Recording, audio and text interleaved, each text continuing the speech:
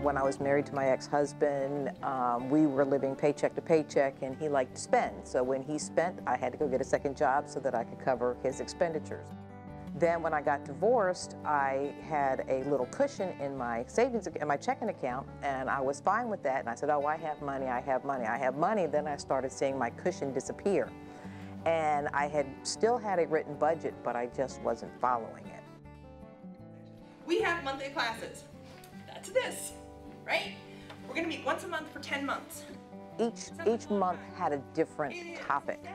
And so I knew when I was going into class what the topic was going to be, and so it wasn't bombarding you with all this new knowledge. Every month you got something new to learn, and you had homework every month to you know, help you with that month's topic. My coach came to me and saw that I knew what I was doing and I knew what I needed to do.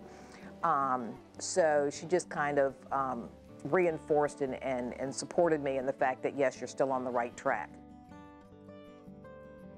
As a result of Bank On, I was able to see the end with my budget. I knew that I had some short-term things that I would have that credit card paid off by X amount a month, and then when that month came up, then I said, okay, now I need to take that money and do the snowball effect and say, now I want to add that money to something else so I can start paying down my debt. Anybody who is struggling with their income and their debt and trying to figure out, okay, I have so much debt, what do? I need to better myself, and those people need to come to Bank On, because Bank On doesn't judge you. Your coach doesn't judge you. The teachers don't judge you.